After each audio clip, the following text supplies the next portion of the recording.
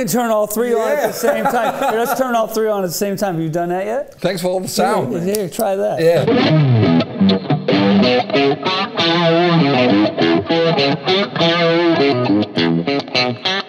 Hey, man. Okay, so it's all about sound, is it? Sometimes. I think so. Yeah. I have a big pedal collection, and we finally decided to make some. Yeah, but what a sweet guitar, is it? I think it sounds good. It sounds good in your hands. Yeah, sounding. But we are here for another reason. We're not here because of this is the Paul and Oliver show. I don't know what you're talking about. The only reason we're here is for the Paul and Oliver show. No, the only reason we are here is this absolutely insane amp here. You like it? Yeah, I like it. Is today the first day you played to it? The first time I played it. I played the 50s, but I never played the small one. Yeah, so we got a chance to open Hendrix's amp at the Paul Allen Museum. And when we opened it, it was not what we thought. They had done everything in their power when they were working on the amp to make it so it didn't blow power tubes on the road. They'd lowered all the voltages. They'd done so many things to make it so it survived.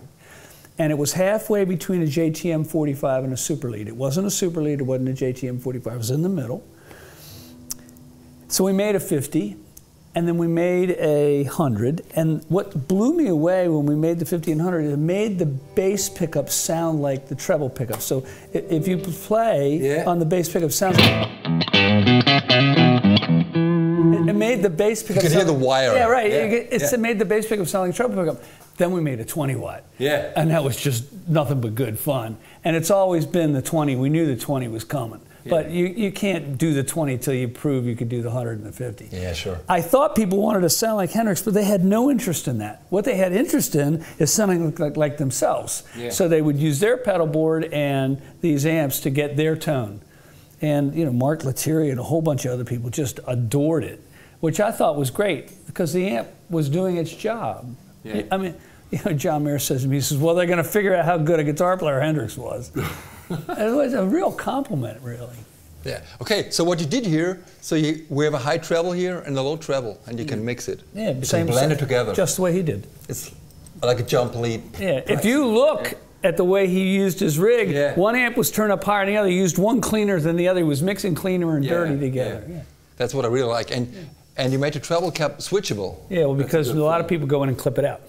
Yeah, sure, but I like it in. Yeah, okay, well, you can have it. I like it out. Yeah. I mean, well, now it's on the warmer. 50 and the 100, there's 3 positions. Yeah. It's warmer. Yeah. This is another treble cap. You can turn it off. It's a little less gain. Less gain, and now it's more. So more offensive. So, it's the cap on the cathode follower. So a JTM 45 didn't have it. Yeah. And the amp that we checked did have it. But I like the blending. I like the.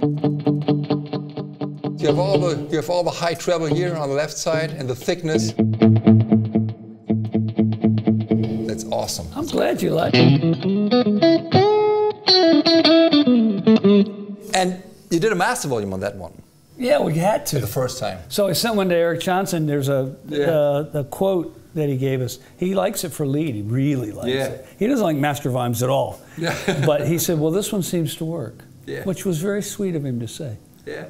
So did you try these pedals? Yeah. This is an optical compressor. This is an LA2A. This is a studio device. This is actually sounds the same as an optical compressor.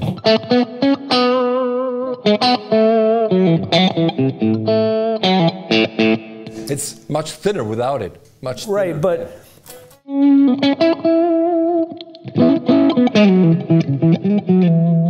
then the other thing you can do is you can turn the compressor off, use it as a boost. So off. Yeah.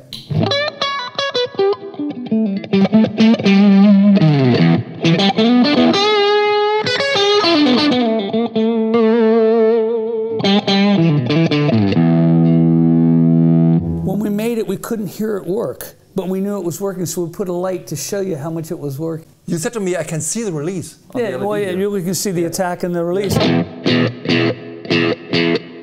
But unless the light was going on and off, you wouldn't really know it was on.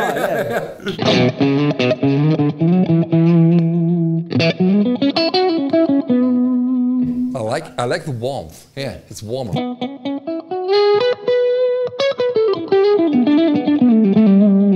got great ears. There's a trick in here, even though we're not playing with a frequency response that makes it warmer. But LA2As are that way, you know. Have you ever used one in the studio? Yeah, sure. So there's only 2 knobs on it, it works. So the next one's horse meat. It's a joke. I got my hands on a real Klon Centaur. Yeah. And I was just in Japan, I found one cheap, $7,000 US. $7,000. Cheap. Cheap. Most of them are $10,000 now. And somebody told me yesterday they found one for $20,000. Yeah. And I didn't understand what the big deal was, so I took it upstairs and I plugged it in and I played through it. And I, well, that's the big deal, because it made it sound more musical, you know. Yeah. And there were things about it I was having trouble. I couldn't control the bass. As I turned the gain up, the bass went down. Yeah. The treble knob was pretty good, but there were things about it I couldn't get to the high mid-range. So I made it available. You can get to the high mid-range, the treble and the bass and the gain and the other stuff. But this was not from their circuit. This was a from-scratch circuit. So it's not like any other circuit. I'm sure somebody's going to make a copy of the thing, but we'll figure that out. And horse meat's cool. So it's supposed to be really thick and throaty sounding. So try it.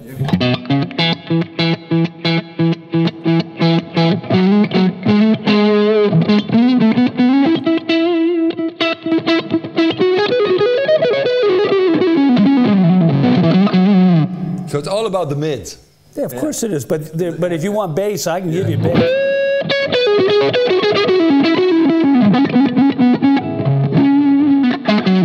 No bass. Now there's no bass, right? Yeah. So you can get to the things that you normally can't get to. And, you know, it's not like, look, a Klon in our world is a holy grail. You have one here, everybody go, oh, can I play that? Sure it is, yes. It's a holy grail. But this was a joke, and it's only meant to be a really good distortion device, right? But you can't get the mids without the distortion, and you have the voice here for getting the mids without any gain. Yeah, that's a good thing. Yeah, you could use it as an EQ. Yeah. But we're learning how to, doing these demos like with you, I'm learning how to use them that I didn't even understand. Yeah. The other day, I turned all 3 on just for fun, and my amp one blew up. It was great. It's perfect. So that's a high treble here, no, the voice? The voice is high mid-range. Yeah. The ah. The treble is here. Yeah.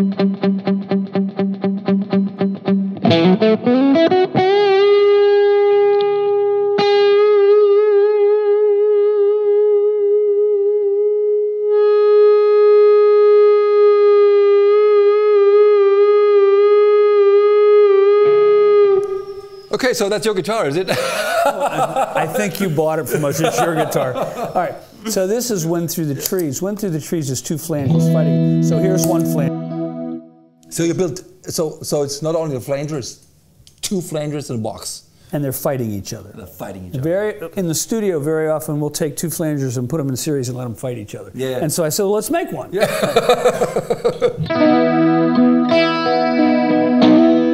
That's 1 flanger, okay, and here's the other flanger. Okay, so you have a slow one and a fast one? Yeah, right. And so now we mix them. Yeah.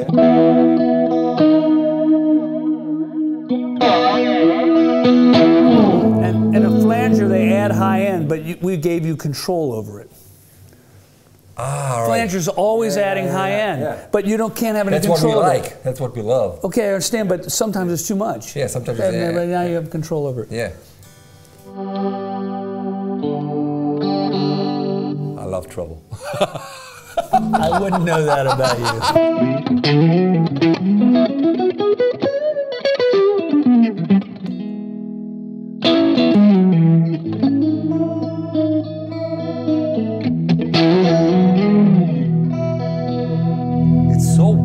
It's so wide, yeah. So I showed this to John Mayer. He says, that's not a pedal. That's a piece of high-end audio gear.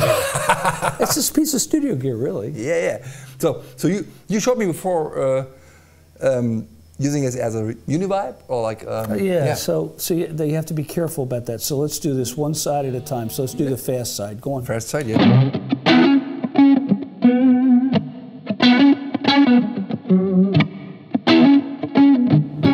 Hold 1 note. Just hold one. Just 1 note. Just play 1 note. Okay. Now we'll do the other one.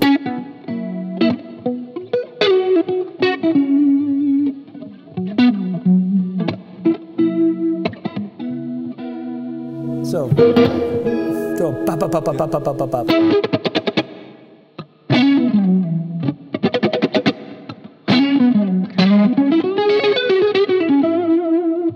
Yeah, it's more glassy. It's more glassy. Well, it's more. Then turn the glass down. Yeah. I thought you liked the treble. I know. Well, let's turn all the way up then. Wow. Hey, good pedals, man. Cool. So we just released these. Yeah. And anybody in their right mind wouldn't come out with another flanger. Anybody in their right mind wouldn't come out with another thing to go after distortion. And nobody in their right mind would come up with a compressor you couldn't hear. But it works. So do different. Well, I think they're... Look, I want them to make the pedal board and stay on the pedal board. Cool. So the hope was if you get one, that it'll get you on your pedal board and you won't take it off. It'll get dirty. That's what I want. Yeah. Cool. Okay, Paul. Thanks for having me. Thanks for being here. That's You're welcome. New pedal stuff, and all boys and girls are waiting outside for you, I think. So we're going to do a clinic today? Yeah, we do a clinic today. All right. Thank you, everybody. Thanks for having me.